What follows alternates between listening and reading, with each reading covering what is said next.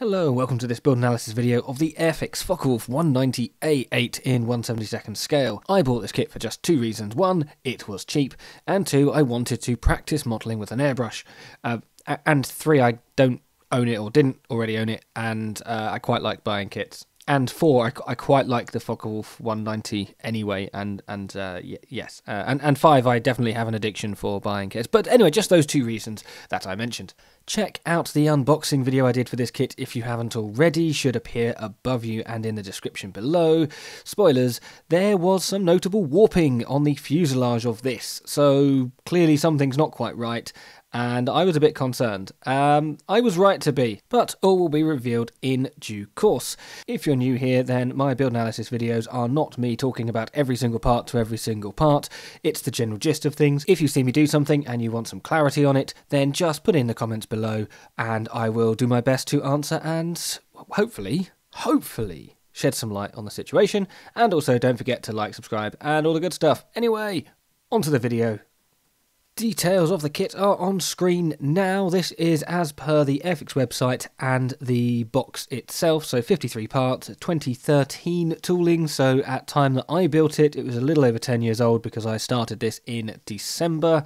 One decal scheme, and for the price, this version was the set from Aldi, which was sold at £6. That includes 4 bin fillers, a sticky bin filler and a paintbrush. However, this is not part of the main Airfix range, so it's £8.99 for the kit on its own. All of the construction is done with the usual side cutters, just removing all the parts that are required, and the cement of choice will be the Revell contactor. It's just the one that I'm used to, and it's the one that I quite like. But I always like to show that at the start of the video so you know what sort of thing I am doing to get that far. And so construction itself begins with the cockpit, which is reasonably well detailed with a little seat, some rudder pedals, and a control stick. Nothing too impressive. I, of course, did not want to use the paints that come with the kit. I'm going to be brush painting the interior with this Hataka RLM 66 Black Grey. The instructions on this one very much tell you to only use the 4 paints that the kit provides, which means, of course, it isn't correct. I have taken these painting instructions from partly my own knowledge and partly from some online instructions that are for a different kit. It was actually the Edward one, because I trust that they're more accurate with which colour you should paint the interior. Given that it's a starter set, I'm already out with the drilling holes for, they are pods on the top wing. They're bulges to fit the cannon, I believe, but they need to be drilled out fairly early on, which for a starter set, not great. Yes, this is sometimes advertised as a starter set, other times it's as a gift set. It's somewhere in between, probably. Anyway, I made a mistake, and as you can see here, I painted RLM 66 into the wheel wells, when in fact it should be RLM 02. What an idiot. That was just entirely me not paying attention. I think I had a YouTube video on at the time and just got distracted, so I had to go over it with RLM 02. But hey, it happens, no harm done. There are 2 transfers for the instrument panel. They are perfectly fine. These are cartograph transfers, so absolutely no concerns with their quality. Being put on a dark grey background, they're not massively visible, but then there's not much room inside the cockpit that you can see anyway, so it's nice to have something there. I'm glad that it's included. What I'm not glad for is having to stick on cannon like this. Yes, it is more appropriate for the aircraft for you to stick them in the wheel well and you can see them and that is all fine, but I'm a bit clumsy, and spoilers, all 4 guns ended up being broken at some point. So you can see here the outer 2 are already broken. Well, I broke the ones in the wing root shortly afterwards as well. Right, so now we've come to the warped fuselage. I do show how bad this was, but I'm also trying to fix it at the same time. So there is a little bulkhead that is already glued in that has exhausts on it, and then the cockpit was glued into the half of the fuselage where I thought it would be easiest. When I say easiest, I mean it still slightly bends forwards, but not as bad as the starboard side. So I've clamped the rudder, and you can see how much this is bowed, how far the front comes out. To fix this isn't a big issue, but it's not something that I would expect a beginner to know how to do or to want to do. So I've started at the tail end, so, well, not exactly on the tail, it's actually where the fuselage joins back together after the cockpit, so just behind where the tape is now, applying a little bit of cement, and then make sure it's nice and tight, and tape it. Work forwards and do the same thing, work forwards, do the same thing, and just keep on going until it is more or less intact. I'm also using the wings as a guide because ultimately it's going to have to sit like this afterwards, so everything is taped there. That's not me gluing the wings on, by the way, that is just me placing it there, holding it there with tape in the same way that I'm clamping the tail. And it's just... It's fine, it's not a difficult fix, it's just a bit tedious when I wanted this kit to be a very quick and easy thing to do in a weekend.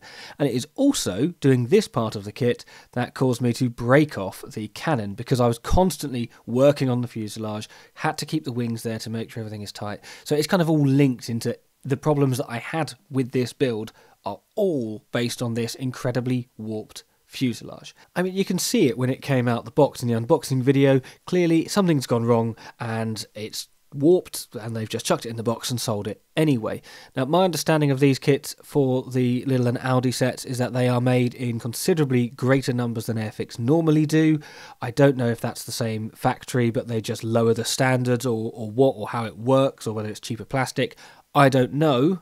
But what I do know is if you're going to sell this to somebody who doesn't really know what they want, they just came in for their usual Aldi shopping, vegetables and trombone, and they take this home, can't get the fuselage to sit right, and don't want to partake in this hobby again. And that is somebody that you've lost just because you cheaped out on the quality of production. Or maybe they've already made a kit, it's from a different company, but they've never built Airfix, and now they're not going to, ever again, because what should have been a nice, simple, enjoyable build took them too long, and they couldn't work out why the fuselage wouldn't go together properly.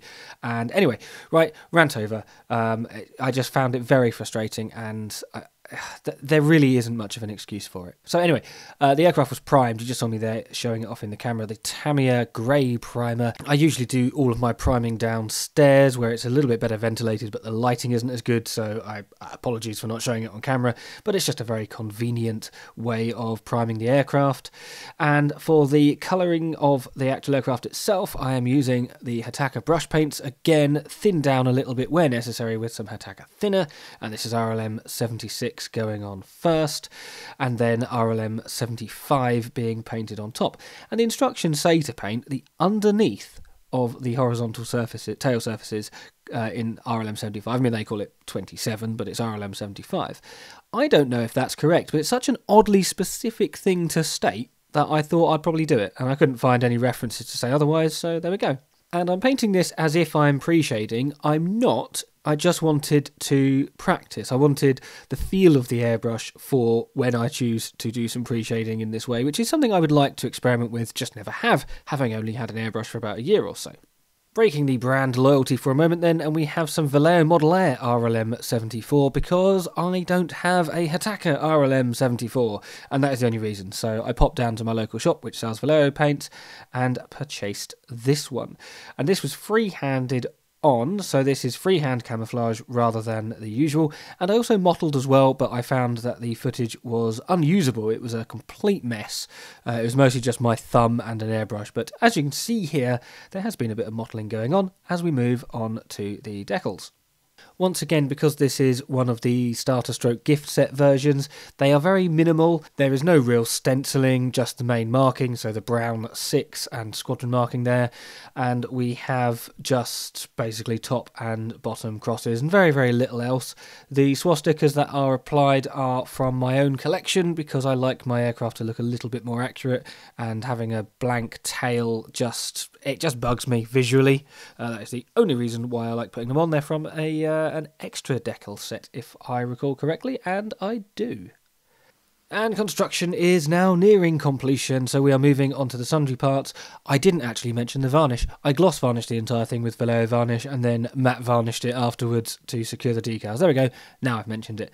Anyway, undercarriage goes on. Again, a little bit fiddly. It's the vertical leg itself and then a support strut. And I found it a little bit tricky to get the leg sitting quite right, actually. It always liked to turn. It felt more natural that way than it did accurately. And then on to the propeller assembly and a public service announcement. The Luftwaffe did not paint propeller blades and assemblies black. They did not. They just did not. They were painted in RLM 70 black green. If you are painting your German propeller blades black, you are making baby Jesus cry. You are angering the alien overlords that will soon take over the planet. You are forcing Google to pursue more aggressive advertising strategies on YouTube videos, and you are thus deserving of a tutting. Okay, but on a more serious note, yes, they are actually RLM 70. However, a lot of kits, basically the starter set versions of kits that are limiting the number of paints they use, will tell you to paint them black, and it is one of the biggest bugbears I have. They just don't look right in black. I know black green is a dark green, but still, it is green, not black. Okay? Right. The finishing touches can be applied. So I was gluing the propellers to still move. That is sort of important to me and to nobody else. You don't have to, but it's a very, very small amount of glue needed to get this to actually spin right. And the whole assembly can then be glued onto the front of the aircraft. And some RLM 66 is painted on the, I want to call it the dashboard, you know what I mean, the bit in front of the pilot. You may also notice that I have completely failed to glue the aiming reticle, which should go up through here. I got so distracted in trying to get the fuselage to fit right that I completely forgot. Just completely forgot. But anyway, it's not noticeable once you put the canopy on, and I actually forgot that I'd omitted it until I watched the footage back, so yeah, clearly not a problem. This is the more aggressive way of gluing a canopy on using Revell contactor, because of course it could instantly melt or fog up the plastic if I get it in the wrong place. Should really use something like Clearfix, but hey, sometimes laziness will prevail. And now the reason why I like the propeller blade to spin is because of this. Applying the hub decal, the white spinny bit, so whereas the Allies liked yellow tips, the Germans just like to confuse everyone with spirals, and it of course completely failed. The theory was there, you put it on the tip, you turn it, and it will all line up, and nope, I couldn't prevent it. It was just going to be about an hour of moving this sodding thing around, trying to get it to more or less line up, but the end result, to my eyes, is quite pleasing. And so aside for a few other little bits that I didn't film, such as painting the exhaust panels, that is the kit done. And here it is, on the spinny table of completion. And well, you know what? I'm going to pat myself on the back and go, ow, I've got whiplash from a show the other night, so that's actually a really painful thing to do. Oof. No, I think it's all right. I think it came out quite well. This is the first time I've free-handed German camo, and, well, like this. Previously, I had made a Messerschmitt 262, which had a little bit of mottling, but it had the angular, I don't know what they'd call it, but, you know, the angular camouflage that they used, whereas here it is freehand. And, yeah, I'm really happy with the end result. It absolutely could have been better. I had problems with the RLM 76 that I didn't show, but it kept on clogging the airbrush, which is something that paint in particular does. Probably will switch to a Vallejo one for future aircraft. And of course, there was the extra faff of having to sort out the fuselage, and the real pain in the backside of having to keep gluing on the cannons, because every time I pick up the aircraft, I knock another one of them off. But hey, that last one is not the kit's problem, that is mine. Final thoughts then, is this kit worth it? Well, at £6, if you can get one that doesn't have a fuselage that's trying to go in completely different directions, then yes, absolutely. At £8.99 on the normal Airfix range, yep, absolutely fine as well. It's a pretty enjoyable build for a weekend. This actually took me a lot longer, but that is because I was putting things off. It was one of those kits that just kept on fighting me, and I know a lot of that was just myself. So the fuselage was putting me off. Once I got that far, I just got frustrated with it. The paint then made me get frustrated with it. It kept clogging the airbrush. I had to give that a deep clean. That's not to do with the kit at that point, that is just to do with my experience of building it. But yes, it is a nice, simple build if you just want something to chuck out in a weekend, as I say. I did not put any notable weathering on it, I didn't even put exhaust streaks on it. I just wanted to build it and to practice modelling, and for that, yes, definitely. Which then, I guess, leads to the score. Yes, I am trying to remember to give a rating to each of the kits that I show on the channel. It's sometimes difficult because I just get too excited, but hey, that is me. So here we go then. The Airfix Fw-190A-8 starter set as available from Aldi. I give a solid... You don't have anything from the Allied side? No, that sort of thing wouldn't interest me at all, I'm afraid.